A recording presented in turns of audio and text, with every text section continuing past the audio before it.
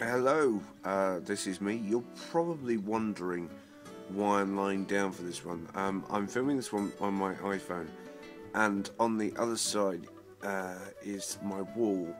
I've got something pretty unusual on my wall that I'd quite like to show you. So here it is. This is what I like to call my memory wall. It's basically the roof of my bedroom, really. It's a little bit small at the moment. But I had the idea from a wonderful television program called The Big C, where the main character puts all of their most wonderful memories on a wall. I mean, Lady Antebellum, one of my favourite bands. I've got the Narnia books up there, Agatha Christie books, August Rush, which is an absolutely amazing film. Also got a map of the world there as well, and it's just to kind of see that the world is your oyster. The world is genuinely your oyster. You're probably wondering who the two gentlemen are below that.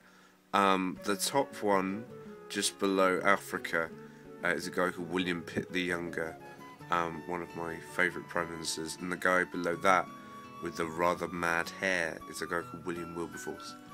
Most of you know him from the abolition of slavery, but he was also an amazing campaigner.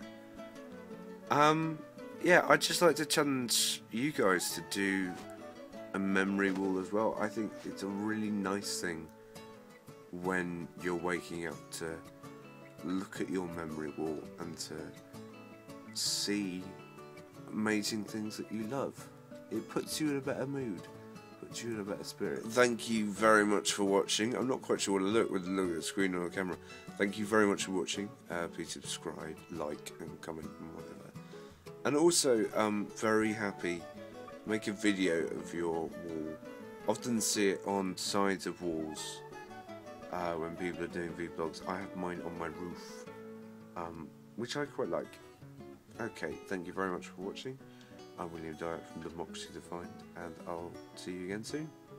Bye!